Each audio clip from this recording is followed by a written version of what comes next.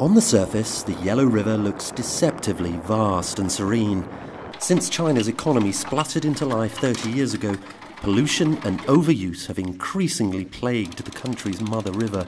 Today, the shortage of water threatens to hold up ferrymen and businessmen alike. To deal with this problem, the government is undertaking the world's biggest plumbing operation. In the farm fields of Henan, giant pipes and tunnels are being constructed under the Yellow, so billions of tons of clear water from the south can replenish reservoirs in the dry north. The Guardian is the first foreign media organisation to descend the shaft, the most complex section in a 3,000-kilometre-long system of diversion channels. Engineers say the challenge is unprecedented.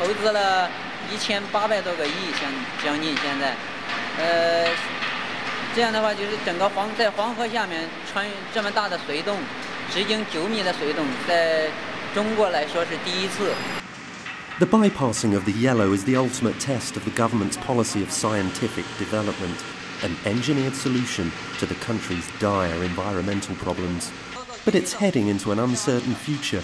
Last week, the authorities announced a 5-year delay. Off camera, people in the south complain the diversion will make their own water problems worse. Work is now going on at full tilt behind me on this greatest of Chinese mega projects. When it's completed, millions of cubic meters of water will be flowing through this channel where I'm now standing. The authorities hope that it will solve the water shortage problems in the north.